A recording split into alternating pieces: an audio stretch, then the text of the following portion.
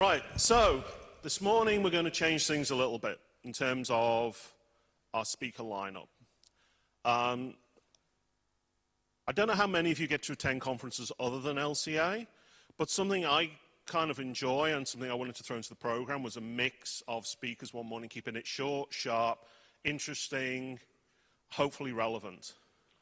And I'm really pleased to look at some of the people from the industry that we've got here this week.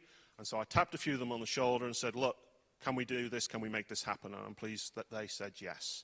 So we have Cooper Lees from Facebook, Carol Smith from Google, and Mark McLoughlin from Red Hat. So if we're ready, I'd like to introduce Cooper Lees from Facebook.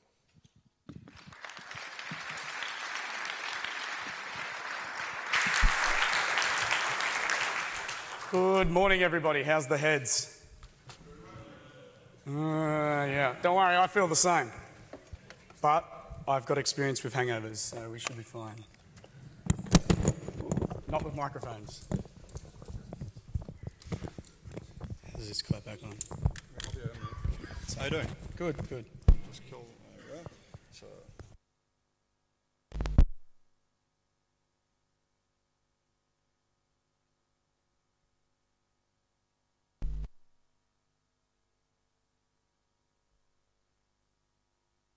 Yeah, we should be good. All right. Alrighty. So today, why we get this happening, I'll start talking because I know we're limited on time. I'm going to talk to you about Facebook and our open source initiative at Facebook. Just a quick show of hands, who here knows that Facebook open sources a lot of code? That's pretty cool. That's a lot. I'd say it's about 60 to 70%. And who here has actually got some Facebook quality, bug-free code running in their production environment? Who's running Btrfs? Who's using Mercurial? There's plenty of projects. So and one of the cool things working at Facebook are encouraged to open source things. We've tried to improve. When we go back to like some of the early projects we threw over the fence, we literally did that. And we've now tried to focus on doing the full ecosystem of an open source project. So let's get numbers, because nerds love numbers. We have hundreds of GitHub repos, and GitHub is our primary source of where we throw our open source code to. We have thousands of contributors from all across the world. Weird-speaking Australians such as myself, all the way up through North America, everywhere. And we get a lot more collaboration and involvement across all our repos these days. We love graphs, so let's look back at 2012, where we first sort of started open sourcing many of our projects. And we've sort of grown all the way up to today. You'll see that big dip at the top. That's us throwing out some old projects that we no longer maintain or look after. And we think it's a disservice to leave that code up there. If we're not going to work on it. You see the same kind of trends with our commits, naturally, the number of total commits in all our repos. And the commits per month. I always thought this would be a weird statistic, but you can see the trend up. Where you see the big spikes is where we fork projects. An example would be MySQL into web-scale SQL. Would be one that would cause a big growth there and things like that. One of my favourite stats looking over the numbers with James Pierce, who's our open source sort of liaison, is that our pull requests have grown. So I thank you guys, whoever submitted a pull request to anywhere at Facebook, to any Facebook code base, thank you. And this is one of the main reasons why we do it. Yes, we get to share our cool code that we do write, but we also get value from you guys sending it back. So please keep it up.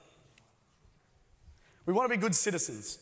We know that we're not perfect when we first open sourced our code, and I'm sure you've probably cursed our name before. But we're now trying to do a better job. We've even made an organisation or a collaboration called todo.org, where it's with other leading industry companies to try and work together and do it better for all you. So let's talk about some of our top projects. Is anyone running any of these? So React is a JavaScript UI framework that we use extensively throughout all of Facebook in dub and other things.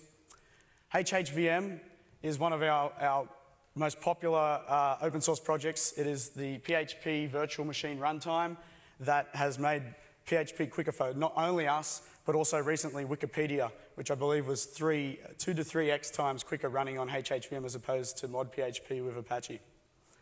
The async display kit is, as it says, an asynchronous display kit for your iOS apps. used extensively throughout all our iOS apps. And one of my favorites is Presto. And Presto is an SQL-like interface that sits on top of large data stores so that you can query it and pull the data out that you want. So you can put that on top of RocksDB, for example. We also have a culture now of upstreaming things. I myself have upstreamed some code. Don't yell at me if you get some bugs. But some examples there are Chihaya, which is a Go BitTorrent tracker that we use extensively within Facebook. LibTorrent, I've put some fixes up predominantly for IPv6 now that we have v6-only clusters. We have many core utils developers. We have 2 of the leading ButterFS developers. We do a lot on grep. There's like a speed increase of some significant number that we recently released into grep. I'm sure you've all used grep. And then Mercurial. We're really hammering out and scaling Mercurial for our needs, and you'll all benefit from us making Mercurial faster and easier to use. So code.facebook.com is our hub, our blog, and talks about all the things that we're open sourcing and what it does, and also links you to all the code repositories. And github.com/Facebook will get you straight to all our code. So let's go a bit more in depth to the area of Facebook I work. I work in the NetEng department. We have a large network, not as large as Google, but it's large. And we have recently started dabbing in running our own Linux-based top-of-rack switches. So I'm going to talk a bit more about that. OCP is the Open Compute Project. Who here has heard of the Open Compute Project? Excellent, that's a big show of hands again. The Open Compute Project is where we're open sourcing our complete data center ecosystem so that you guys can all benefit. And I was actually talking to someone last night at the dinner who's using our rack design, our servers design, and possibly the switches as we move forward. FBOSS, as we're wearing the shirt, and if you have any questions about FBOSS, the rest of the team is wearing the same shirt today, is our open source switch software. It's not open source yet, but it will be. We're looking to do that. We want to make it bug-free first. So why are we doing this? What do we want from our open source network devices? So think about when you deal with your network vendor today. It's pain-free. There's never a bug. It works so well. Said no one ever. So we want to try and break that apart and disaggregate the software from the hardware and make the switches more open and friendly and more automatable. We want programmability, we want openness, and we want to treat our switches like we do our servers. We have a vastly larger cluster of servers throughout the Facebook infrastructure than switches, and they're a lot more automated. So we want to do that to our switches. So how are we going to do that? This is the first Facebook-built data center in Prineville, Oregon. Right now it'd be snowing there and a lot colder than that photo. But this is Prineville, Oregon. And when we designed all this, we actually did a lot of world firsts and designed all this and had all this design that we benefit from, but we don't make money from data center design. We don't make money from the rack design. We don't make money from our standard server design. So this server that I'm showing here is our standard web server. When you go to www.facebook.com or open your mobile app, these are the things you're hitting. There's many of them. These are our racks. So this is the sort of open compute rack that you'll see. And the PDUs to the side. And all these designs with the complete data center infrastructure are open source for you to use. And I was so excited last night to hear that a data center being built here in New Zealand is using these designs. The Open Compute Project. It's been really successful.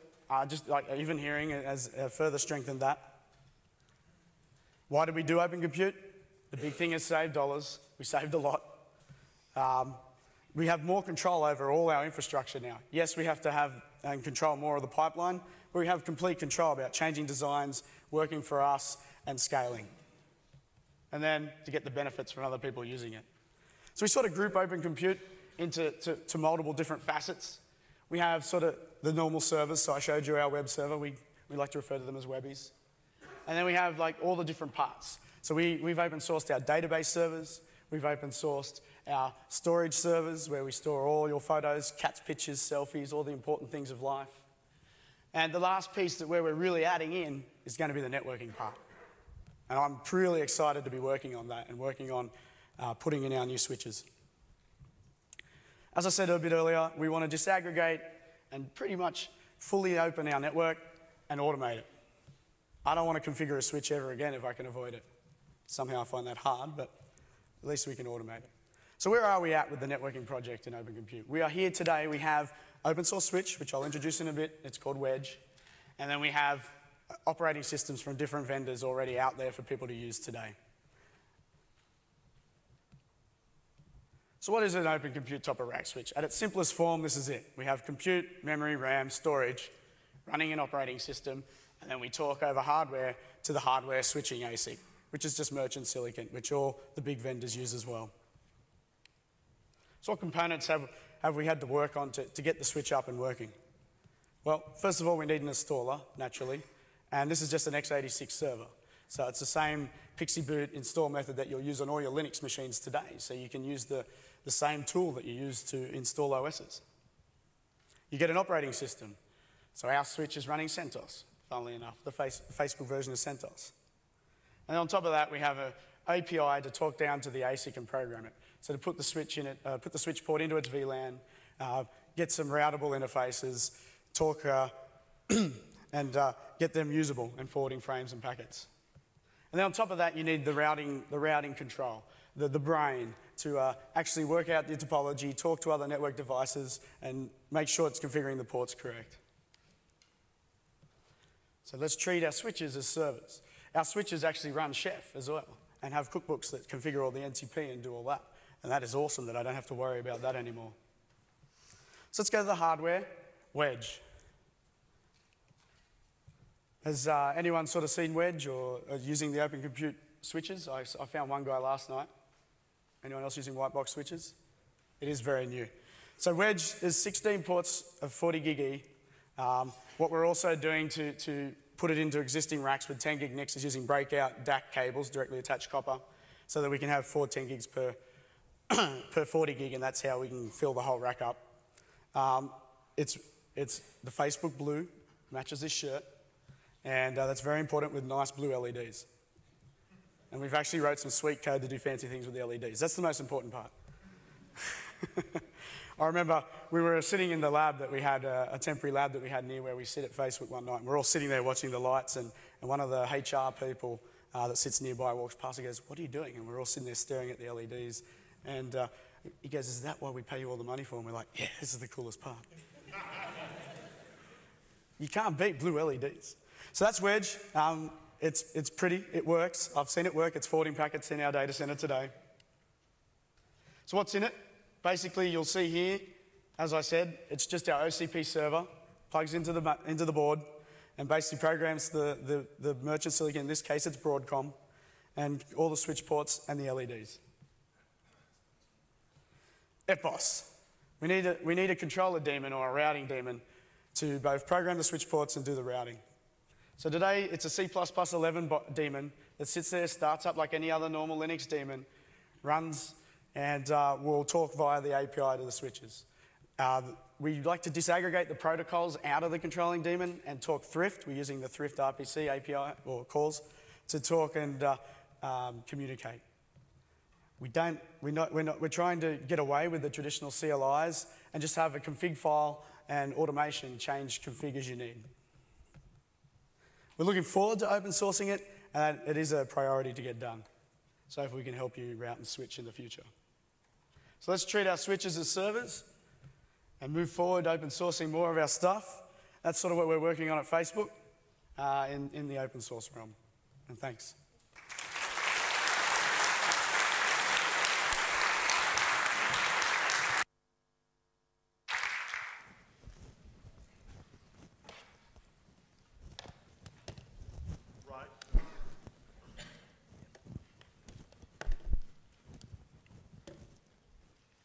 Can you all hear me?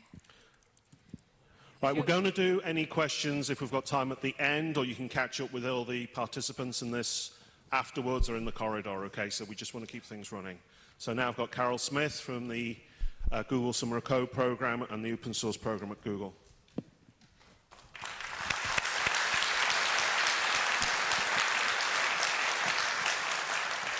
Thank you, that was very nice. My name is Carol Smith. I work in the Open Source Programs Office at Google, and I'm here today to talk to you about the program that I manage, Google Summer of Code.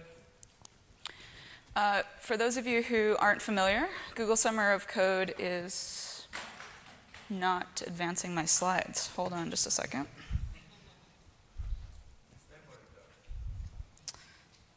Let's try just representing. How's that sound? There we go.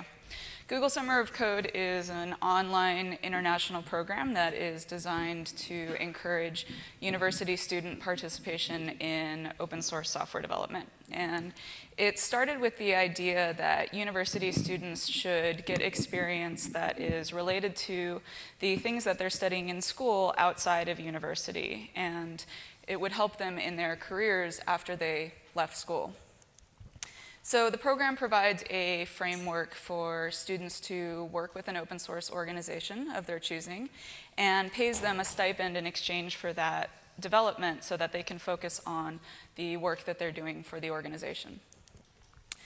Students get exposure to real-world software scenarios like etiquette on a mailing list, working with developers across time zones, and using version control. And this isn't just an experience that's useful for students who are majoring in computer science. These are skills that are applicable to all sorts of university students who are majoring in all sorts of different things. They're just useful life skills.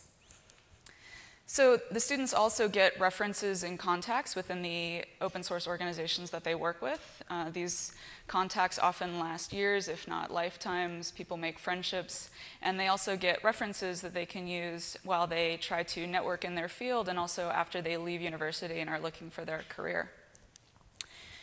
Also, many of the students who participate in Google Summer of Code are new to open source, and so this also helps bring in new developers and new lifeblood into the communities that they work with so that our open source organizations are continuing to have thriving, vibrant communities long after Google Summer of Code. And Google Summer of Code gets more open source code created for everyone. All of the successful student projects at the end of the year are posted to our program website and are available for the public to use and access however they so choose within the licensing requirements of the code. So the general framework is that early in the year, and this year it's going to be in February, which is coming up soon, so pay attention if you think you might be interested in this. Early in the year, mentoring organizations apply to Google, submit their applications to participate, and then Google reviews those applications and chooses the organizations that they would like to participate in the program. That's going to be in March of this year. And then students submit their project proposals to the organizations that they would like to participate with. And they can submit up to 5 proposals to potentially 5 organizations or 1 organization. It's up to their choosing how they distribute it. So they have a wide variety of organizations to choose from and can submit a bunch of different kinds of project proposals, some of which might be more applicable to the organization that they're applying for, depending on what projects they're interested in. And then the organizations will review the applications and choose which students they'd like to participate. They also pair them with a mentor that they would like to help them through the term of the program so that the students always have someone that they can reach out to and ask questions of and someone who can really help them through the whole process. We announce which students are accepted in April. And I just want to take a second, because this is the 11th year of the program. We celebrated our 10th anniversary last year, and we've learned some important things about what makes Google Summer of Code so successful and what has made the program so long-lived. And one of those things is this student-mentor relationship that I was talking about. It's an incredibly integral part of why the program succeeds every year. Having someone who you can ask questions of and who can really help you through the open source community that you're working with is really an important part of the whole process and of the program's success. So once the students are announced and accepted, the students work on a project for about a 4-month time period, and they execute 2 milestones that they laid out in that original project proposal for their organizations. And the students and the mentors go through 2 evaluations, a midterm and a final. And this isn't just The mentor is evaluating the students on their project progress. It's also the students evaluating the mentors and their organizations on how well they're doing as a community in mentoring that student. And we take a lot of that feedback into consideration in the following years of the program to make sure that the organizations that are mentoring the students are doing a good job and are continuing to foster a really open community. At the end of the term, in addition to passing a final evaluation, the students also submit their entire project to our program website, and again, that becomes available for anyone who's interested in participating to use. So as I said, 2014 was the 10th anniversary of the program, and thank you.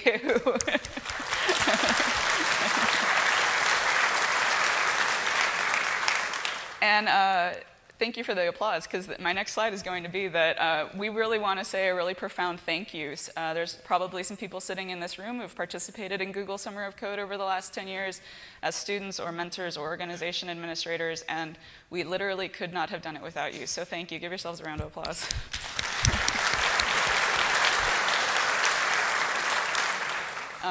You guys are what has made this program as successful as it has been.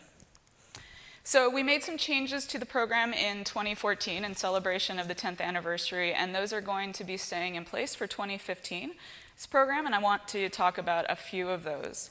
One thing is that we raised the student stipend from $5,000 to $5,500 US for a student who successfully completes the whole program, and so that's going to be staying in place for 2015, and hopefully it keeps the program competitive with other internship and other opportunities that the students might have when they're looking around at university.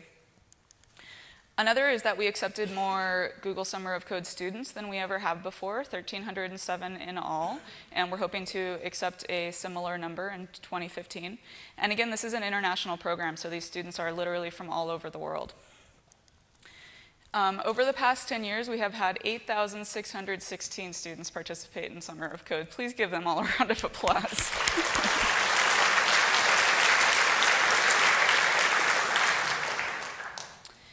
And we also accepted more mentoring organizations in 2014 than we ever have before, 190 in all. And again, we hope to accept a similar number this year as well.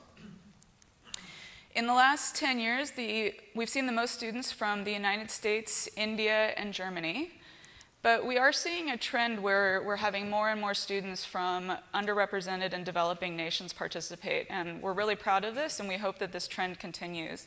For the last 3 years in a row, we've had more students from India than we have from the United States. And I hope that it continues to grow, that we see more students from new countries where we've never had participants before. And hopefully, you guys can help us get the word out to those students in those developing nations, those underrepresented nations, so that we can continue to see a really diverse community participating in Summer of Code every year. And lest you think that Summer of Code is not represented in the Southern Hemisphere, we have had 28 students participate from New Zealand and 83 students participate from Australia over the last 10 years. Yay! We estimate that over the last 10 years, there have been 50 million lines of code produced by Google Summer of Code students. Yeah. And also, Google Summer of Code, as I said, isn't just for computer science students. We've had students who have been majoring in cartography, linguistics, music, film, business. There's all kinds of majors represented in this program, and these are skills that help students no matter what they're majoring in. It's not just specific to computer science. It's also not just an undergraduate program. We have students who are graduates and PhDs who participate every year as well. If you think that you might be interested in the program, I would encourage you to participate, and we'd love to have you. And our applications for mentoring organizations are going to be coming up on the 9th of February, and they run until the 20th of February. If you represent a mentoring organization that you think might be interested in applying, you should speak to your community and start getting together an application. We also post all of the questions that we ask on our application for mentoring organizations on our website, so that you can just start preparing your application now with your fellow folks in your community, so that you are all prepared for February 9th. And we're going to be announcing which organizations are participating on March 2nd. And then if you are a student who might be interested in participating this year, we are going to start accepting student applications on March 16th, and those run until the 27th. If you are a student who is interested in participating, I would encourage you not to wait until the student applications open. I would encourage you to get involved with an open source organization now and start volunteering and contributing. It will only make your application stronger. We're going to announce which students are participating in the program on April 27th. And then we have a community bonding period that runs for a month from April 27th to May 25th. And this is another one of the key aspects of why we feel Google Summer of Code has been so successful, is because it provides a month for students to get familiar with their the code base they're going to be working on, and also to learn any skills that they need to know for their project. And it also lets them get to know their mentor and their community and makes them feel more welcome, more at home, and more comfortable with the work that they're going to be doing over Google Summer of Code. They're not actually expected to start coding until May 25th. And so, again, they have some time to get adjusted and get familiar with what they're going to be working on. We have, as I said, midterm evaluations that start on June 26th and run until July 3rd. This is actually a change from last year's program. We're going to be running the evaluations for a full week as opposed to 5 days to give people an extra few days to submit their evaluations. And like I said, this isn't just the mentors evaluating the students' progress, it's also the students evaluating the mentors. And we do pay close attention to what the students say about their organizations, and we take it into consideration. Final evaluations are the 21st of August to the 28th of August, and all the students who pass their final evaluations are also expected to submit their code by September 25th. And I just want to take a moment to say that if you're thinking about contributing, GSOC is a really rewarding experience, and we've heard from mentors over and over again that this is a really wonderful program, and it's, if you're on the fence, I would encourage you to participate. Students as well have formed lasting relationships and bonds that last years, if not lifetimes, and it's a wonderful program that lots of people have benefited from all over the world. Just some links for you guys if you're interested. Google-melange.com is where we administer the whole program from. And I have a short link to our discussion list if you'd like to just see what kinds of questions are being asked or contribute to the discussion. That's a short link for our mailing list you can subscribe to. And then we have 2 manuals that I would encourage you to read if you're a potential student or a potential mentor or a potential org admin. These are written by students for students and by mentors for mentors, and they have really hands-on advice and interesting knowledge for you guys to make use of. Also, I just wanted to say one note about the conference. A lot of the AV volunteers who are here were funded by GSOC, which is awesome as well. So, thank you guys. Thank you, Carol. And as Carol mentioned, yeah, we've got a team, several of whom have come in from India, who are working on the AV software for this and future conferences. And they're working with Tim and the team around developing the HD platform. Hopefully we'll be using at future LCAs. So, I mean, it's great to see programs like this benefiting conferences like ours and moving things into the future. So coming up next, we've got Mark McLoughlin from Red Hat. So we've heard from Facebook about some of the cool things they're doing in the data center, particularly around hardware in the data center. Now let's have a look at how software is impacting the future of the data center. Hey, morning everyone. I'm not here to talk about GNOME, that's just my desktop background, although I did work on GNOME for quite a while and still a big fan of GNOME. Here I am. So my name is Mark, and I work at Red Hat on OpenStack. And I'm here to talk to you today, I guess from Red Hat's perspective, how we see open source like really changing what's going on in the data center these days. So times are changing, right? Hopefully we're all seeing it, we're all aware of it. We're aware of things like infrastructure as a service, platform as a service, new application architectures like microservices, how people are aiming for kind of scale out architectures in their applications. We're aware of things like continuous deployment, agile, and DevOps. And these are all part of the same team, the same trend, the same kind of desire on the part of people who have ideas and want to bring them to the market, bring them to users as fast as possible, get feedback, and really iterate and really learn from their users. So this is our new reality, right? This is the world we live in. You might notice one morning your phone, your Google Hangout app, for example, has completely changed one morning. This is the world we live in. But it's evolving like crazy. And so, like often in this space, the behemoths, right, the Amazons, the Googles, the Facebooks, and the Microsofts, they are leading the way. They're showing a lot of the trends here. A lot of the innovation is coming from there, and they're building it on open source. And I think that's really positive, and there's a lot of opportunities there. And we're seeing, we heard from like Cooper and Carol about a lot of the work they are doing in the open source world and the benefits we're getting from the work they're doing there. And because we don't want it to be like this, right? This stuff, this new way of delivering applications, it's a competitive advantage, right? It's if you can master this, if you can master these ways of architecting your applications, if you can master these ways of operating and delivering your applications, it's a real competitive advantage, and everybody wants a piece of this, right? Even telcos. So this has really surprised me lately, and I'm just learning a lot about it myself. For me, I guess I've worked in the open source world for 10, 15 years now, and my really only understanding of the telco space up till now has been we're special, right? Telcos, any conversation, it's about how special telcos are, how different the use cases are there, how, when you pick up the phone, the dial tone has to work, lives depend on it, demands for high availability that no other sector has, demands for deterministic performance that no other sector has. It can be quite an off-putting conversation sometimes, but telcos these days are really squeezed and really scrambling, right? If you think about how much you used SMS 5 years ago versus now you're using Hangouts or WhatsApp or Snapchat or whatever it is, telcos really are the world is changing very quickly for them, and they're learning that they have to adapt quickly. Telcos need this agility, they need this responsiveness just as much as anyone else does. But if you look at the current telco data center, the reality of telcos' lives right now, these data centers are filled with big, expensive proprietary boxes. And it's not just networking forwarding gear, it's not just the mobile packet core, it's not just all of that kind of stuff you think about it. It's basically all of telco's applications, all of their ways of delivering value to us as users. They're all locked in these big, expensive boxes. And these applications, they take years to build, they take years to phase out, and they're really difficult to scale.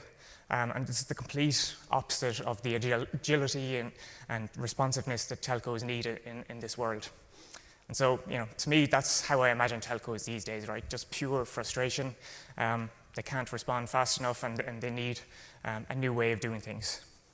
So you might have heard this new buzzword acronym that's going around at the moment called network functions virtualization. It took me a little while to understand what this was all about and how it fits in the broader scheme of things. But it's about making that shift from the current telco data center to modern data centers where your infrastructure is behind an API, where it's fully automated, and the kind of data center that you can then build modern applications on. So virtualized applications that scale out, that iterate quickly, but they still need carrier grade, right? They're still special, they still have all these requirements that they think no one else has. But interestingly enough, there is real industry consensus right now around building these new data centers with an open source stack. So if you think about some of the pieces that these data centers are being built, it's OpenStack, it's things like the SDN controller called OpenDaylight, Open vSwitch, it's Linux, it's KVM, it's Puppet, it's all of these things that we're building other data centers with. The telcos are also going with these too. And so one of the interesting things that's happened in the last year is Linux Foundation and a bunch of telcos and telco vendors and companies like Red Hat founded this organization called OPNFV. And the idea here is not so much to build new software, but to build kind of a reference architecture for the telco data center using all open source components and really get collaboration across the telco industry on this. So why are these why are these telcos doing with open source, and why are we seeing open source just generally dominate this space right now? It's all about collaboration and co-opetition, right? If you think about the spot the telcos are in right now, they realize that to get out of that and to survive, I guess, in the long term, they need to collaborate together. They are in competition with each other, but they're actually more jointly in competition with a broader change in the world right now. So collaborate together, and they can all benefit together. But also, I think there's a growing understanding that diversity in projects, diversity in collaboration, and diversity of interests really drives some really interesting innovation. If you've kind of got just homogenous interests in a project, you don't really get new and interesting stuff coming from that as much. But it's also about sustainability too, right? If you think about something like Linux, for example, it's been around a long time, and we all know it's going to be around a long time too. And that's what you're really aiming for.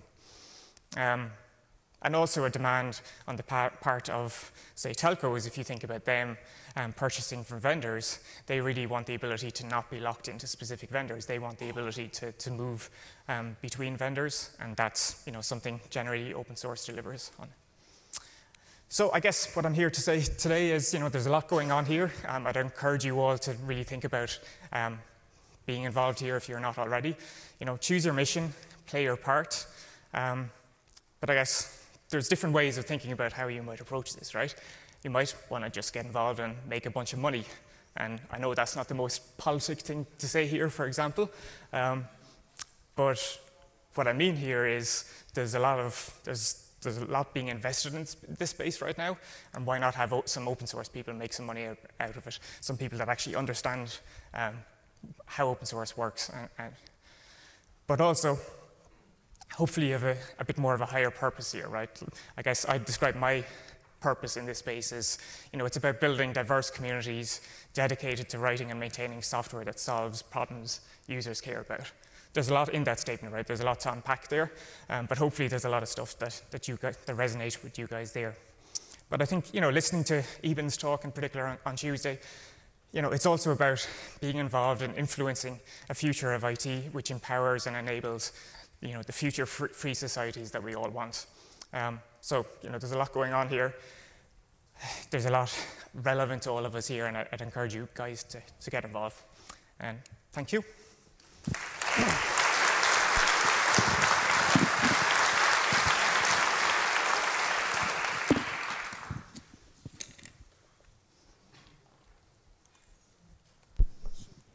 Right, well, we actually are running under time, so I'm going to invite our three speakers back up, and we have actually got 10 minutes for questions, which is awesome. You first. Wow, that was quick. Hi, it's actually a question for Carol. We're seeing a lot of Twitter comments about this one, actually. With the Summer of Code, we've only got about 1% of people in the Southern Hemisphere participating. Are Google considering setting one up, perhaps, that the Southern Hemisphere could participate in? We actually run a program that is during the Southern Hemisphere summer right now, and it's called Google Code-In, and it's for 13 to 17-year-olds, and it actually, I think, don't quote me on it, just everyone on the live stream, just don't quote me on this. I think it either ended this week or last week. And so basically, we're a team of 3, and one of us runs Google Summer of Code, and one of us runs Google Code-In. So unfortunately, the answer is we don't really have the time constraints to be able to run yet a third program. Not at this moment. But we still have lots of participants from the Southern Hemisphere every year in Google Summer of Code, and I hope that people are able to make schedule concessions, and if they're not, then we also have OPW available to them as well to participate in, and there's other opportunities too. Okay, my question is for the 3 of you. First, Carol specifically is to do with the students as well. What sort of diversity do you have in your organizations? And I'm not just talking about women, I'm just talking about, people with disabilities and people who are probably, not, I would say, maybe not as widely accepted in the world, but they do like some fun things. So like I said in the talk, we're seeing a trend of more and more students from developing nations, underrepresented nations, which is awesome. In terms of women, we have about 12-13% women who participate in Google Summer of Code. In terms of disabilities, I honestly don't know because we don't ask people to disclose that to us when they participate in the program, so I don't really have statistics on that. So, sorry.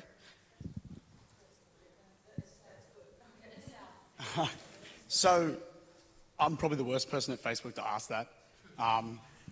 We have Australians. No,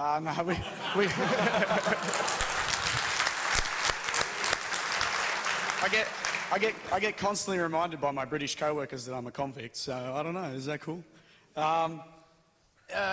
We have people from all over the world, all across Facebook infrastructure. We have a very high percentage of females for an engineering company. Like, let alone the group that I have here is all of Europe and America and myself. So, like, I guess we're kind of diverse, but I can't give you numbers or anything because I don't know it. Oh, I actually have a mic here. Yeah, in the open source world generally, I think we're doing pretty terrible.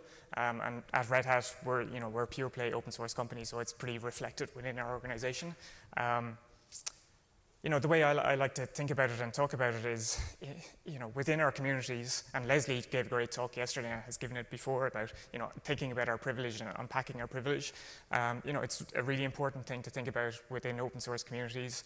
And, I like to bring it to, very easy to understand examples, like just simply if you don't, say, speak English, or if you're, from a culture that you maybe perhaps not want to bring yourself forward so much, it's really, really, really difficult to get involved in some of our communities and influence those communities. And anything we can do to, to bridge that gap and be more welcoming communities and more understanding communities, I think that's great. But we have a ton of work to do. Can I just add a little something from our diversity program from this year as well, just to give you guys an idea of what's been going on. You people, you fellow humans. We funded, you guys know I work for Red Hat, but within the conference I tried to step away from that, particularly when we've been doing selecting of the program, the keynotes, all the bits of the process. I have to be objective. Even within the diversity program, it wasn't until after we funded people we realized we'd actually brought in 2 female interns from Red Hat, one based in India and one based in Dallas, Texas. That's an example of what we're doing in our intern program. We also ended up bringing in an open source engineer out of VMware based out of California. So this is awesome to see these businesses investing in intern programs and in open source programs in a diverse manner. So that's really, really good. And again, I want to thank the people who helped fund that diversity program for us.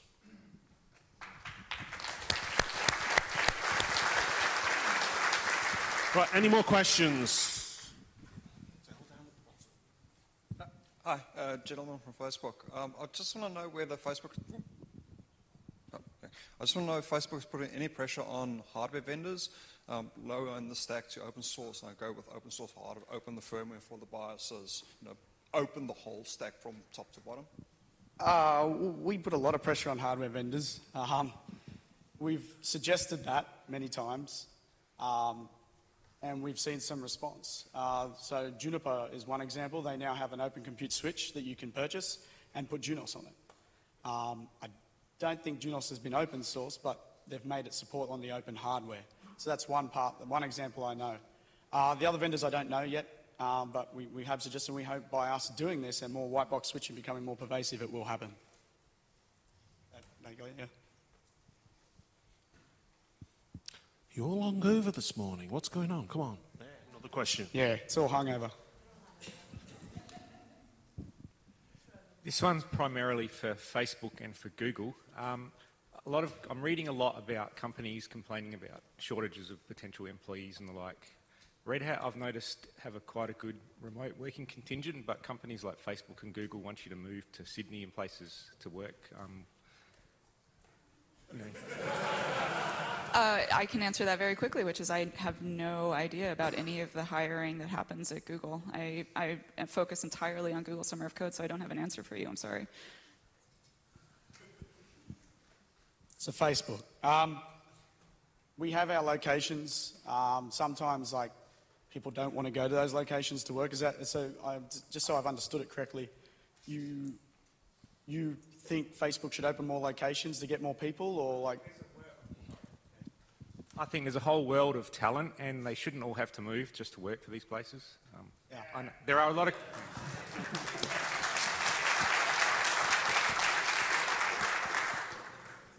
I agree, but I'm not official, like, at that level at Facebook. You know, I chose to move to Menlo Park or in San Francisco in the United States of America, got there. But it is an American company. It was started there, so it is American-centric.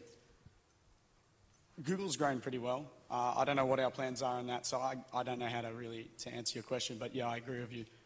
There is a world of talent. I know trying to recruit Australian friends and people down here in the Southern Hemisphere, not everyone wants to move to America. But it's personal choice, I guess. I quite like living in America. It's good fun. Yeah. I will probably come back to Australia one day, though. The way I look at it is, you know, I work from Dublin, Ireland. I've you know, been working from my home for the last 11 years or so. You know, with our open source projects, you know, to be a part of these projects and make an impact and make an influence, you can be anywhere in the world, and you know, that's valued at a lot of organizations. That, you know, so that's where we go at Red Hat.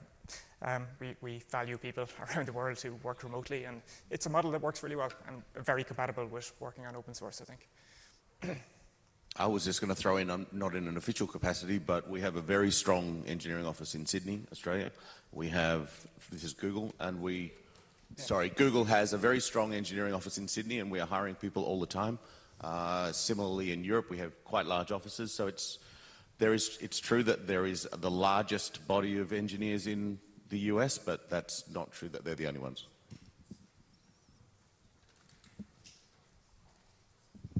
Right, this isn't turning into a hiring fest, but if you want to go and talk to them about a job later, that's up to you. And I think Carol's got some things to give away at Red Joe later if you want to go and find her. Now, we've got one last question.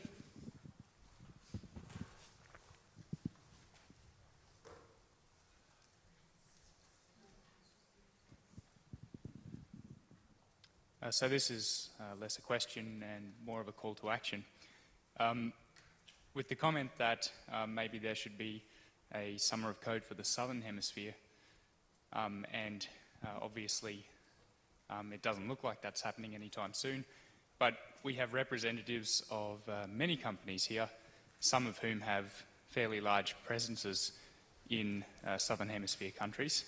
So maybe someone else could step up to the plate and run a summer of code for the Southern Hemisphere.